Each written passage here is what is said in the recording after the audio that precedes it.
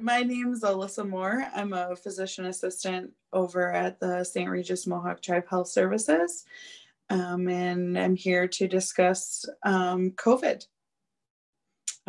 vaccine and testing based on questions that were sent in.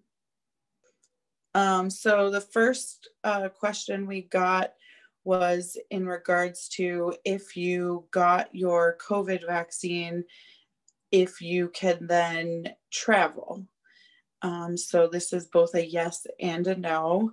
No airlines are requiring COVID vaccines in order to travel. However, if you live on the reservation and you are traveling outside the mile radius, then you are still required to quarantine for the 14 days, even if you have gotten your vaccine. Most airlines are requiring that you have a test within a certain amount of time before you board the plane, as well as upon your return. And that varies based on airline. So as far as testing goes at our facility, currently we are only testing symptomatic individuals here. If any individuals need a pre-surgery test, testing for travel, or they have an exposure but they have no symptoms, we are sending those patients to Mountain Medical in Messina or Malone, or when we do the on-site testing at the IGA.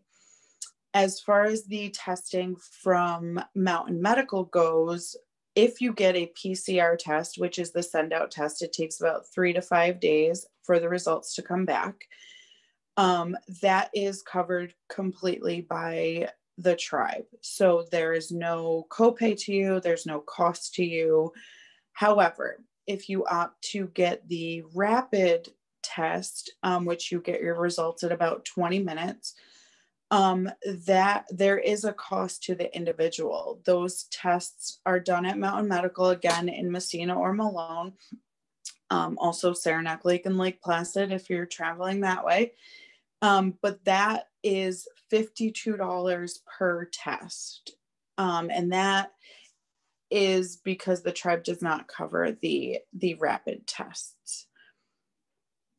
As of now, so after the long weekend, we did get 13 positive cases here that were tested here at our facility.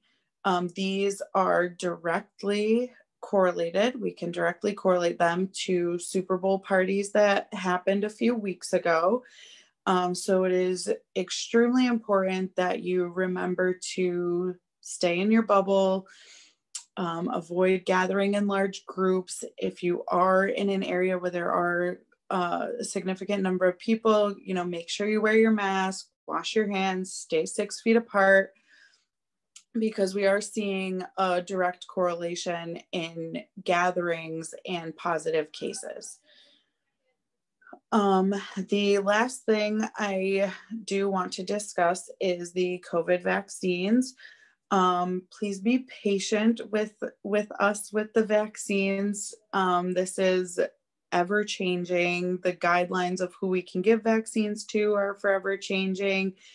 And our shipments are sometimes changing. So we were due to get a shipment this week, and it has been delayed, most likely due to the weather.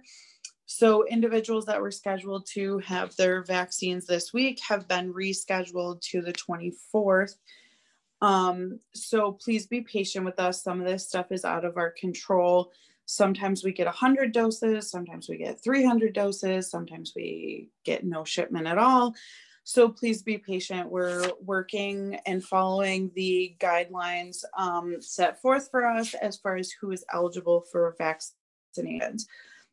If you are above the age of 65, you can call, put your name on the list. We'll get you scheduled for vaccination. There's also chronic conditions that put you at a higher priority. those on dialysis, those with active cancer, significant breathing complications, COPD, severe asthmatics, things like that, would put you higher on the priority list.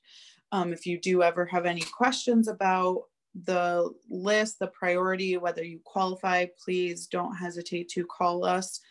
Make sure you do get your name on the list. You may not get an appointment that exact day that you call to get on the list, but somebody will contact you back and get you scheduled and set up with an appointment. The vaccine, again, is 2 doses. So you'll get your first initial dose and then your second dose.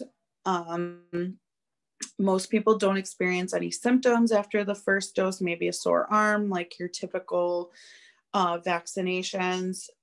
Some individuals do develop symptoms, mild symptoms, after their second dose. Some have informed us that they have gotten chills, they've gotten low-grade fevers, some body aches, and they usually resolve within 24 to 48 hours. This is not a live vaccine. You will not get COVID from getting the COVID vaccine. So we do strongly encourage, if you are eligible, to call, get your name on the list, and get vaccinated. And again, if there's any questions about the vaccine or about testing, anything, symptoms, anything like that, please make sure that you call us.